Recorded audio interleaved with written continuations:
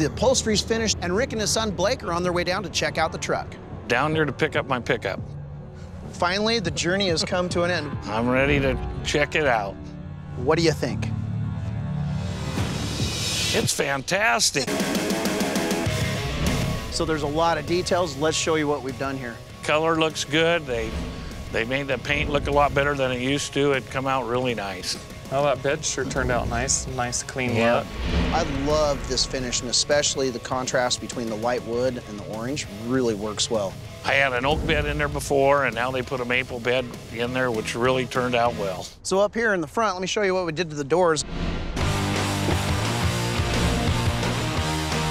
Sure like how they did the weave on the seats. It looks cool. These inserts, it really gives it kind of a cool, classic look, but yet it's so different because of the size that he's done on these, the weave in there. It's just really cool. But I really wanted to put some added details and something that we haven't done before. This wide weave really was the ticket. It makes a killer insert. This leather floor with all these French seams and the woven inserts is badass. Yeah. I sure think they put enough leather in there. Good.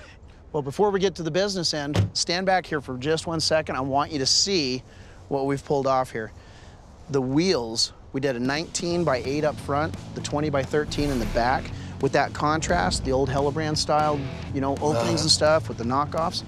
Man, that is such the money shot right there. It looks so cool. It's low on the ground. It's on the ground. They say in the weeds. Well, there's no weeds out here, but it's certainly in the grass. I really like the stance on it now, and they tubbed the rear and got some meat on the back of that thing. It looks good. Come here and take a look at this.